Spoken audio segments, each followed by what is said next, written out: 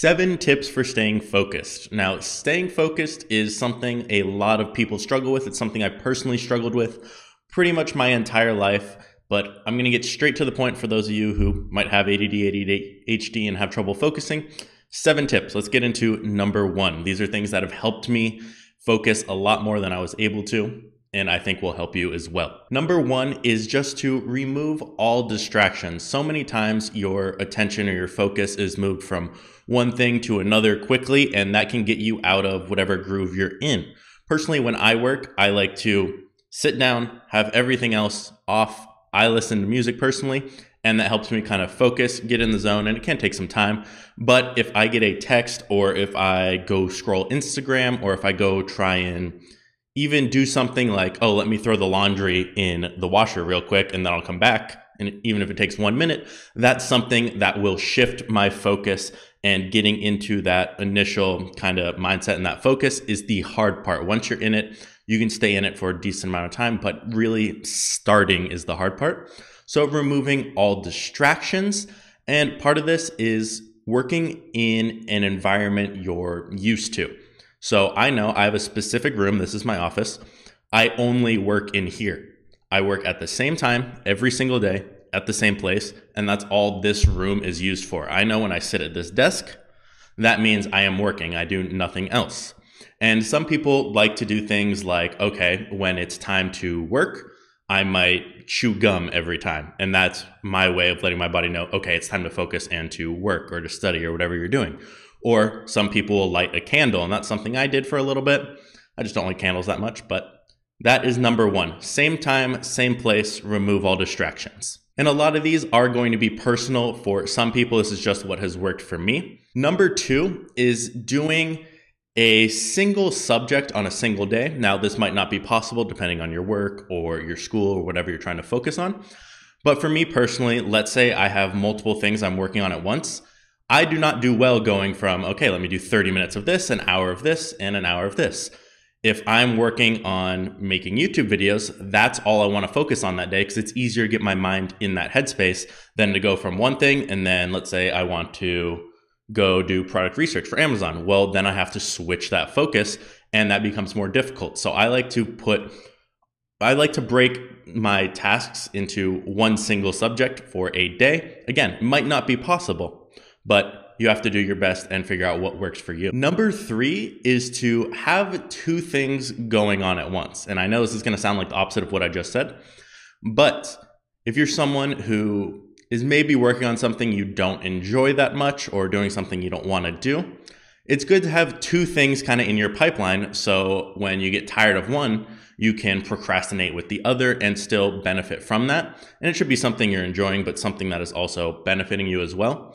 So having something to, I'd say, properly procrastinate or beneficially procrastinate can help you. This might distract some people, like I said, but this is something I like to have, where if I'm done for the day with my one subject, but I still kind of want to do something, maybe my focus isn't there, then I can go to whatever my second project is, and it could be just something you really enjoy, a hobby, whatever it is. And that's where I'll shift my focus when I feel like I'm out of focus. And one thing to keep in mind with all of this is you really have a couple hours each day. I like to think you have 2 to 4 hours per day of where you have like brain power, you can focus very intensely, you can get things done, and then the rest of the time it's harder to focus. You kind of spent all your focus energy. And that's why I like to put my hardest tasks, or the tasks that take the most focus or the most brain power, earlier in the day, and save tasks that can be done not mindlessly, but take less brain power. So if I was going to, let's say I'm creating copy for an Amazon product or for a website, that is something I'm going to want to put at the start of my day, because that's going to take more brain power.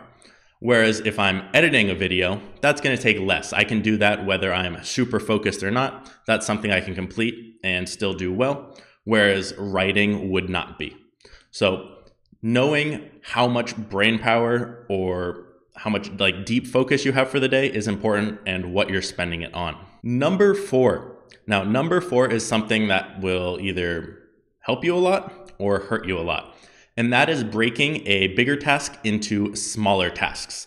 Now, if you're working on a bigger project, it's great to see, okay, I need to do this, this, this, this, and you could even break those down farther. But if you're someone who struggles with focusing, this might be something where breaking it into an infinite amount of steps can be done, and it's just making you waste time and make you feel like you're being productive. And this is something I personally do. I'll plan to the end and never take action on certain things, or I'll write out like, okay, I need to do this. I'll organize how I'm going to do it, write each thing about how I'm going to do it, organize that, and never actually do it. And yes, it might eventually finish, but I just took so much more time and wasted a lot of energy on something that wasn't necessary. But breaking up bigger tasks into smaller tasks can be great.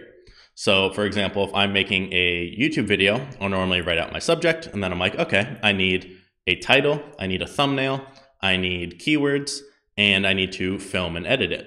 So I have a little sheet. Actually, I can show you guys. So I have a sheet like this, where you can see there's videos at the top and each thing, and I'll use a highlighter like this to kind of mark it off. And you can see like here, what's done and what's not. So breaking bigger tasks into smaller ones if you have trouble focusing for long periods of time, because it is still possible to be productive even if you can't focus for huge amounts of time. And that brings me to tip number 5, which is don't expect too much from yourself. So many people, if you see on social media or Hype Up, talk about working 10, 12 hours a day, but realistically, they might be getting a good amount done, but they're probably not productive and they're probably wasting a ton of time. It's pretty much impossible to have deep focus for 8, 10, 12 hours a day. And that's just not realistic, nor is it healthy. Like I said, anyone you talk to that is higher up, successful, they'll get their stuff done that they need to get done. That is very important early on. Use that brain power.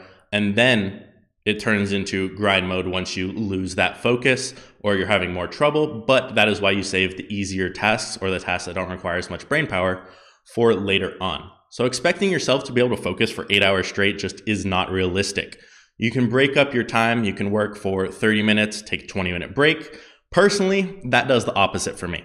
If I'm working, I can work for 2 to 3, 4 hours straight, and then my brain is done, and taking a break will only hurt that. Breaking it up does not work for me, but for some people it does. And that brings me into tip number 6, which is reward yourself. You can train yourself to enjoy doing whatever task it is, and you can reward yourself. And part of the training yourself can be working at the same place, working at the same time, having a dedicated spot where you only work. If I'm working in the same spot and I'm playing video games or watching TV or I'm eating food, my brain doesn't know what I'm doing as much. Might work for some people.